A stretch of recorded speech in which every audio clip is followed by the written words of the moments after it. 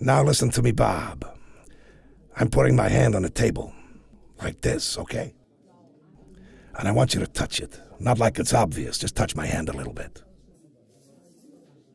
You want to touch hands? Yeah, yours and mine. All this corona doesn't bother me. It's a fuck-up. My hands are clean, man. I just want some human contact. You might have washed them, but that doesn't protect me. I'm not symptomatic. Really? I had some diarrhea last week, that was it. So if I touch you and my granny catches it, what happens next, huh? Then she'll die. Right. And I do not want that. I love my granny. I know, I love her too. So I think it will be sensible if we, don't touch each other till after this self-isolation. That's what I think. But you still like me, though, Bob. Of course I do. What the fuck you talking about? What is that?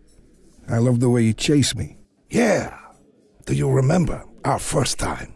You had me at go fuck yourself. Oh, man, I forgot about that. I was such an asshole.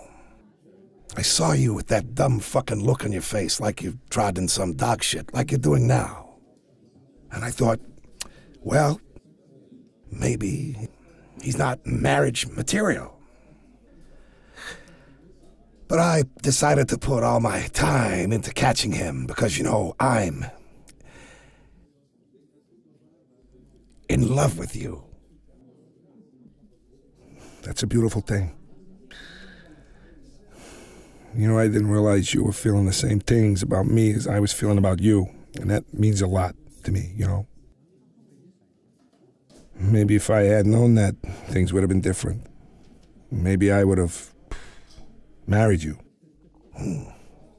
Now he tells me. So what are you going to do about it? After lockdown? Yeah, what happens after that? We can touch each other again. I'll move in, we'll cook together, I'll pay my way, we'll do some horse riding. It'll be fun. So, before that, I'm going to have to tell you.